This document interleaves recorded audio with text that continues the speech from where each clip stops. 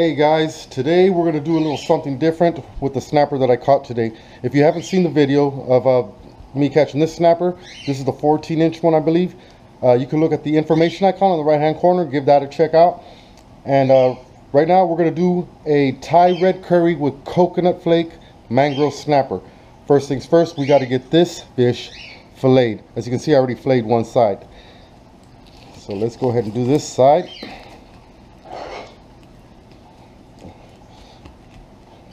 And this fish thought he was slick. He was taking me to the rocks and everything. Alright, here we go. Perfect. I'm going to turn that around.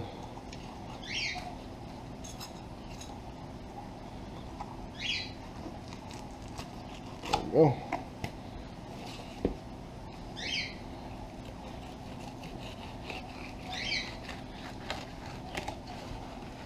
Alright, let's get rid of this. Now we're going to remove any things that we don't want, like this right here, and those pin bones. They go to right here. Alright, so we'll just cut that out. A lot of people just pluck them out with their pliers or something. I just cut them out.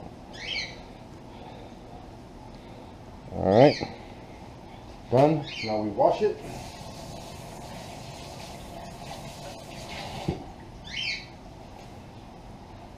Okay, we'll wash this plate real quick. Alright, and there we go. Little snapper fillet. Okay, the first thing we're going to do, okay, before we even start, let me tell you what you guys need.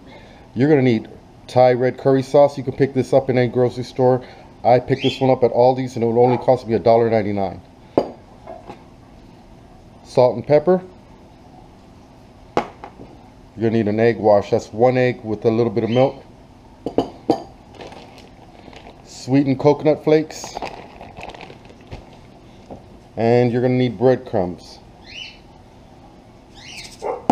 Okay, first things first, we need to put the breadcrumbs on the back end of this. So we're gonna get the egg wash, just spoon it over.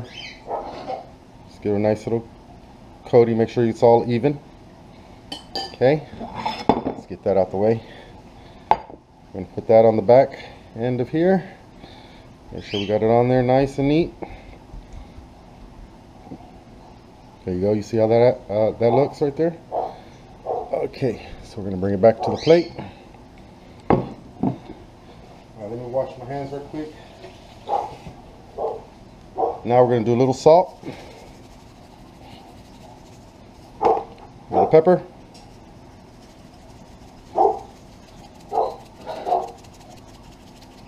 Okay, and then we're going to use the Thai red curry sauce. You don't want to put too much. Oh my God, that stuff smells so good. Okay, make sure you coat the whole top side of the fish.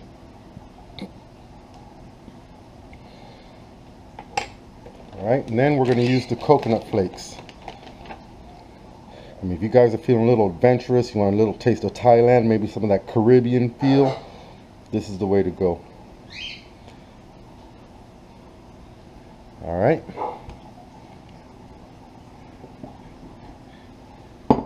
And there we go. Oh, let's get this out of here. Check that out, you guys. That look awesome. Now what we're going to do, we're going to put that in the oven at 350 degrees for about 20 minutes, 25 minutes until it turns flaky, the meat turns flaky. And we're going to give her a taste test. I guarantee this is going to be one meal you're going to love. Alright, you guys, the next thing we're going to do, take a piece of foil. We're going to put some coconut oil on here. Oops, I spilled some already. So we're just going to use that. That's going to keep the fish from sticking to the bottom. Just going to make it all lined up right there. And then we're going to place this in our oven on the rack, and we're going to put our fish on top, and we're going to cook the fish for about 20-25 minutes and see what happens. Here we go. Okay, now we have them on the oven. Do you have a mitt? There we go. We're just gonna slide that in. And we're gonna close the door. See you in about 25 minutes. All right, you guys, check this out. We have the finished product right here. We have the curry snapper, yellow rice with a black bean sauce, and a garden salad. Now let's give it a test. You should cut through smooth. All right, You get it? tell me what you think.